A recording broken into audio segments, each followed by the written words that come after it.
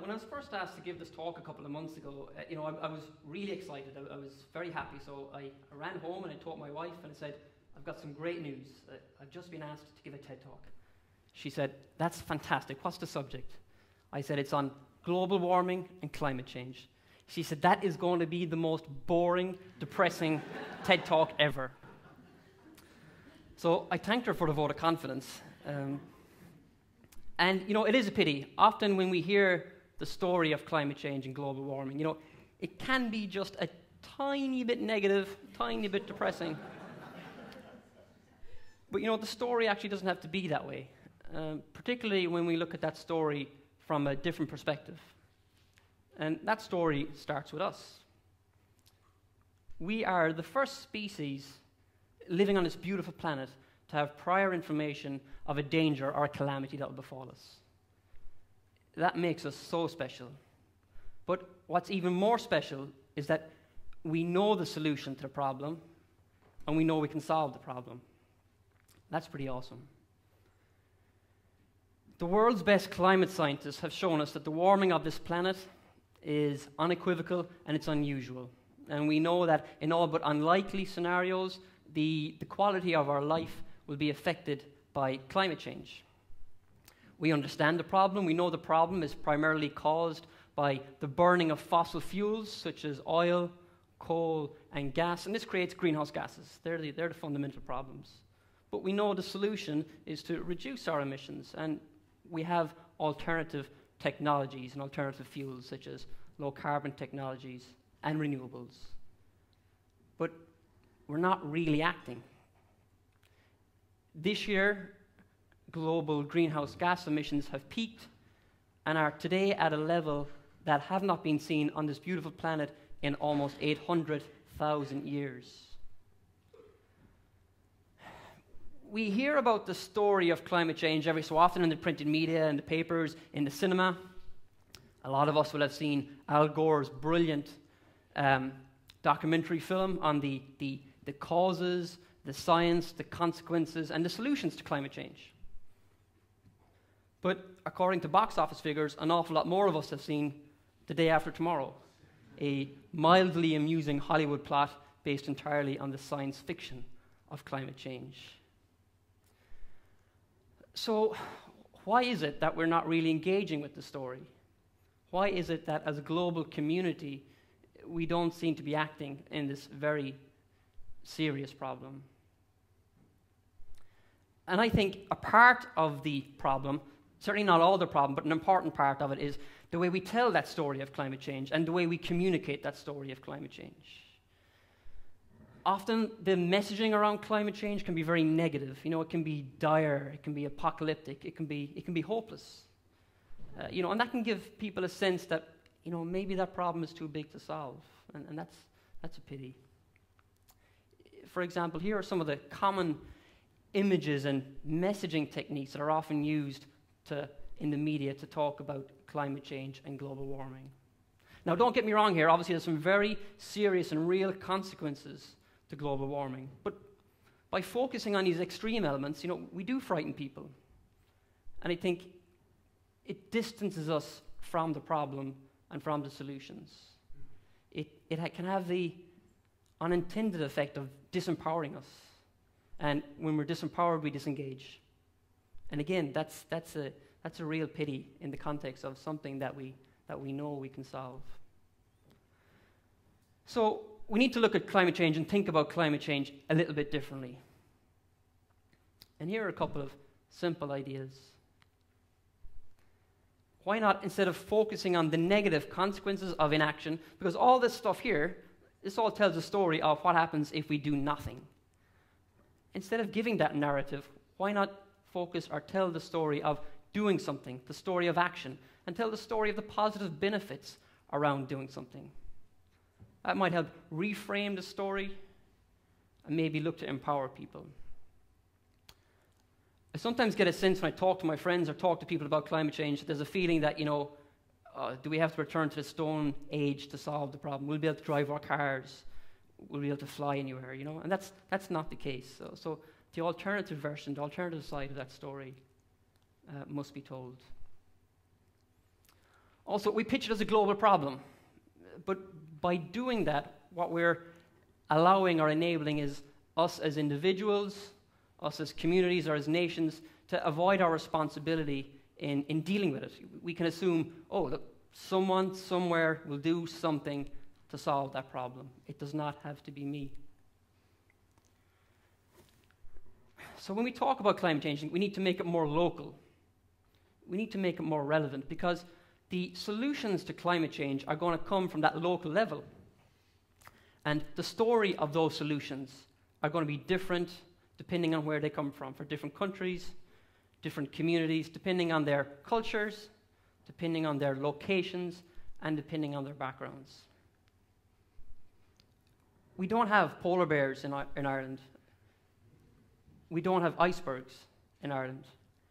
Telling a story around climate change, around these elements, it's irrelevant. We can't relate to it. It's very important for us as a society to understand the solutions. We can't understand them if we can't relate to them. So we need to make the messaging of climate change a lot more meaningful. We need to explain to people as scientists how our lives, how our communities, how our countries will be different if we choose to act, if we choose to do something about it.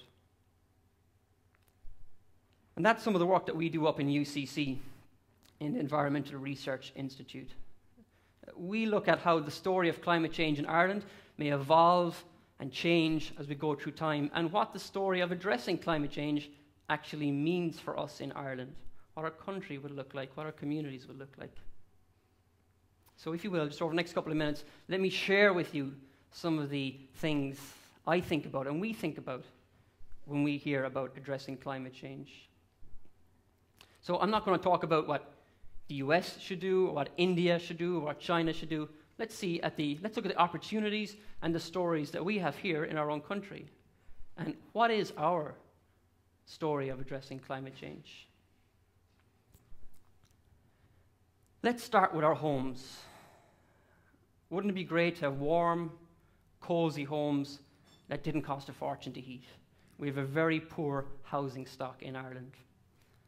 Better insulated homes require less heat, therefore put less emissions out into the atmosphere. That's good for the environment, and it's good for your pocket. Fuel affordability is a huge issue in Ireland. 10% of Irish households are currently affected by fuel poverty, and today, this year, almost 400,000 people require a fuel allowance to help them heat their homes. Like for such a rich country like ours, isn't that disappointing that that has to happen? But by addressing that issue, we can also address the issue of climate change. Imagine the employment opportunity, the workforce we could build in not only insulating these types of houses or improving them, but also in converting the 1 million or so houses in Ireland today that burn dirty fuels such as coal, such as oil, such as peat. Converting these to alternative cleaner technologies such as stoves, heat pumps, and high-efficiency boilers. Imagine how cleaner the air that we breathe would be if we addressed this issue. Imagine that instead of having a country that spends 6 billion euros every year importing fossil fuels from outside our boundaries, that we look to produce more energy in a more responsible and in a more ethical fashion within our own boundaries. Imagine communities here, like Clonakilty, producing our own renewable gas. Technology exists today called anaerobic digestion, which are basically bacteria and microbes that eat waste. They eat everything. They eat food waste, agricultural waste such as slurry, which can often end up in our lakes and in our rivers, grass, silage, even seaweed. Here are colleagues of mine from UCC picking sea lettuce, harvesting sea lettuce from a beach not far from here and turning it into renewable gas in our lab. There's huge potential for this in Ireland. 100 hectares of Irish grassland will produce enough renewable clean gas for 1,000 Irish households. And this isn't something from Back to the Future or from some exotic technology. This exists today. There are 8,000 of these systems in Germany in operation right now. There's 7 of these systems in Ireland. Not 7,000, 7. We could do this. Imagine empowering local communities to save and to generate their own electricity. Imagine communities actually owning a part, being a shareholder in your own energy infrastructure. Producing electricity from wind projects, solar projects. Again, not a novel concept. There's 2,000 of these systems in operation in Denmark today at a community level. There's 1 in Ireland today. Fossil fuel subsidies are a huge problem worldwide, globally. Last year we spent $500 billion paying companies to burn dirty fuel releasing emissions. And in Ireland, we're not immune from that either. This year, through our electricity bills, we as electricity consumers are paying over 100 million euros in subsidizing the generation of dirty electricity from fossil fuels, generating 2 million tons of emissions. Isn't that ridiculous? Imagine if that money was put into research.